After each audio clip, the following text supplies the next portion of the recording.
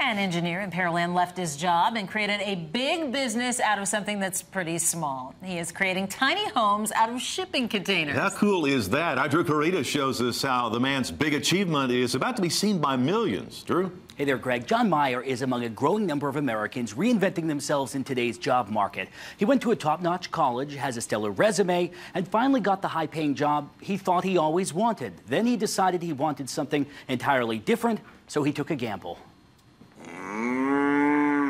If you drove by this 37-acre property in rural NEEDVILLE, you just might miss the Texas-sized vision that is coming to life here in a compact way. And, you know, we're going to get a couple million people viewing this thing across the country. Just beyond the grazing cows and 10,000-square-foot barn, Jon Meier is taking a risk, an idea that inspired him to walk away from a stable job in the oil and gas industry. My job was relatively secure, but I was watching the doors close around me. Everybody was my boss got let go, and I didn't want to be the next. Meier gave his notice last January and began putting long hours and intensive labor toward his dream of transforming shipping containers into tiny homes.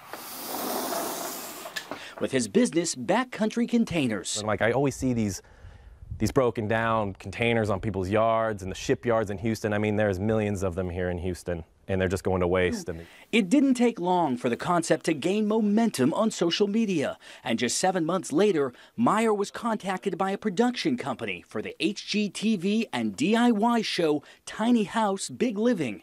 It was like 2 days turnaround, and we were scheduling them to come out. The episode set to air this Thursday features a model Meier made for his 25-year-old sister-in-law. I really feel like I really had a lot of wasted space in my rooms, in my apartments, in my bathrooms. Like, it wasn't very efficiently, laid out. And now I have it, laid out perfectly in the... The models come in 20 and 40-foot lengths, are 10 feet wide, and have rooftop decks to maximize space. The deck is my favorite part. Meier says his homes appeal to a wide demographic and believes a national platform will translate into high demand. I'm going to try my best to get back to everybody as fast as I can, but it's going to be a wild ride.